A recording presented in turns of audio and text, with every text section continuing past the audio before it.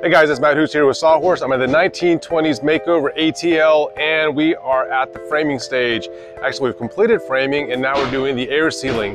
Now what I've got behind me is the zip system. Now with the zip system, there's different ways of sealing the seams because this is a weather resistant barrier. Now what we're gonna do on this house is we're using a liquid applied. Now this is called liquid flash. Now you can also use liquid flash, or you can use the tape on these seams. Now in this house, we're choosing to use all liquid flash just to show you that you can seal a house completely, get it down to very close to passive house standards, way beyond the energy code just with this system. Now, I'm trying out something new here. I've got this little applicator at the end of the liquid flash. The reason is you can see up top, we've got lots of liquid flash used. You're paying a lot per tube. Now these are retailing probably 50, 60 bucks a tube, depending on where you go to buy them. And with that, plus all of the labor that's involved in this, you want to make sure that you're using enough of this, but not too much of this, because applying too much doesn't necessarily get you any tighter of a house, and therefore you're just wasting money. So we're gonna try this applicator real quick. Now, several different things.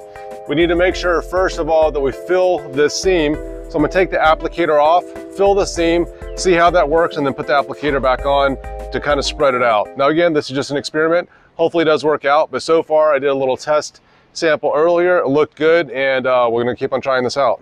So the first thing I'm gonna do is just add just a little bit to the actual seam itself. The reason is we want this to get into the crack, but not too much on the outsides of it. So now I'll put the applicator on, and as you can see, you've got these little holes, these little grooves in here. I'm gonna squirt it in on one side. Now I found this in the flooring department at Home Depot. This is used for putting adhesive down. Then I'm gonna take the other side of it and kind of spread it out.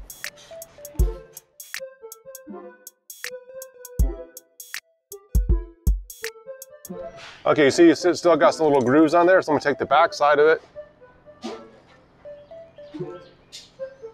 and spread it out. So I think this is a win. I think this is gonna work pretty well. Now, if you look up top, you're gonna see that we use lots. We used the spreaders that came with the actual liquid flash in the boxes. Not bad, but what they're recommending is doing like a little, fill in the gap, doing a serpentine back and forth, then spreading it out. I'm just finding that we're wasting a lot of product doing it that way. Now, this is, I think like 2 7/8, 2 3/4, a little bit wider than we need it to be. So if I can find one that's maybe, or even tape off the edges. I spoke to Hubert earlier today, and they said we only need 1 inch on either side of this. So this right here is probably close to 3 inches, an inch wider, but in some cases I've seen like 4 and 5 inches on different parts of the house. Again, we're wasting a lot of material, again, where we don't need it. We just need to be able to fill in the gap and also make sure that we have a little bit on both sides, because when this dries, it's not coming off. It's just gonna be a permanent membrane. And if there's any movement in the house, that's why they want a little bit on both sides and not just caulking the seam. Now let's also talk about the nail heads. If you look at the nail heads here, some of these are overdriven. They recommend anything that's over 1/2 inch, definitely you fill this up. You don't have to do this on every nail head, but we are gonna be doing it on this project. So let's go ahead and just use a little bit of this extra on the back side, fill the nail head in.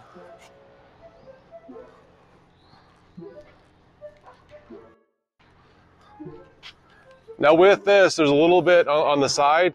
Really all they said that we need, and you could probably just take a putty knife and go around, take some of the excess off of these other areas and fill the nail heads in. They said we only need to fill the nail head in. We don't need a bunch of stuff around on the outside. So theoretically I could scrape this off, use it somewhere else, and save a lot of this liquid flash. So most builders only use tape, and what they do is they tape the seams only, and what that does is it basically prevents air from coming in and out of these cracks. And this is also acting as a weather resistant membrane. Now, weather resistant membrane is just any water that gets past the cladding and then hits this is going to drain out, and then it's not going to make it into the assembly. And it's also needs to be a little bit breathable, so this does have a perm rating to it, which means that if water does get in, or water's trying to get in out from the inside and through this assembly, it's still able to dry out. Now, if you're just using tape, and there's nothing wrong with just using tape, and probably after doing the whole house in liquid flash, we're gonna experiment with some other combinations of just using tape and using liquid flash in some of the areas where tape isn't gonna work. Now, probably where liquid flash is best is at the bottom and top plates. If you look across the foundation where you have where the sheathing meets the foundation, or sheathing meets the bottom plate, liquid flash is very good. you've got that raw exposed edge. And what this is going to do is, one, seal up the raw exposed edge, and is also going to attach this to the foundation. If you do a blower door test, and we did one blower door test already on this house, it was very leaky. Just with the sheathing, we're gonna do another blower test, and we're gonna have all of these sealed up. We're also gonna have the bottom and top plates sealed up with the liquid flash, showing you that the sealing of the sheathing is very important to not only meeting the requirements for the energy code, but if you're gonna build a passive house like we're building, you need to make sure that you're going above and beyond to get to that low ACH50. And why does it matter like how low the ACH50 is? Well, when you're doing a load calculation on a house and designing the HVAC system, when we first started out on this house, it was super leaky. It was probably 20 ACH50. We approximated what the HVAC would have been needed at that point.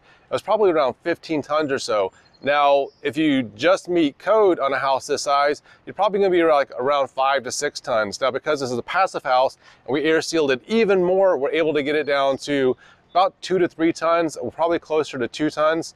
If we're looking at the insulation that we're adding, we're gonna get less than 2 tons. So insulation and air sealing together matter.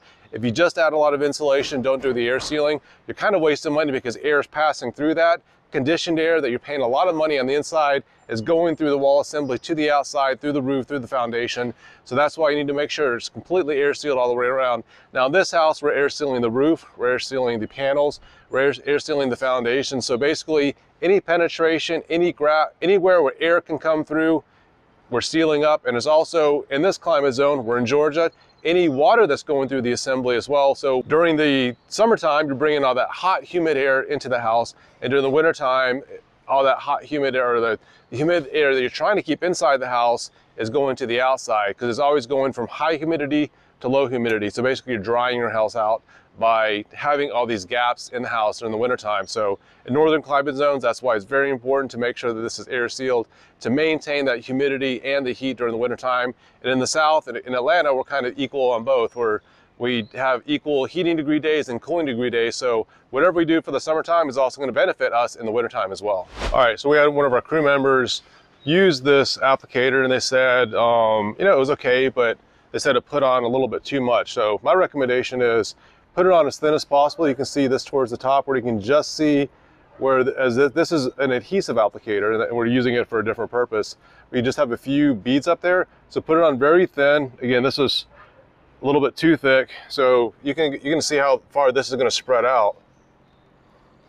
And that's way too much. So really you need to be from here to here, only 1 inch on either side of this. We're wasting an extra inch on either side by applying too much. So if you're gonna put a little bit on, put it on sparingly, spread it out, and really all you need is about 2 inches wide total, because you've got the crack sealed and just a little bit of a membrane to kind of hold on both sides in case there's movement in the zip system, and that's all you need. This is just one of many videos I have about the design and construction of this house. We've got a full playlist in the upper right-hand corner. And don't forget to hit the subscribe and notification bell so you can get more information on this project and other projects just like this.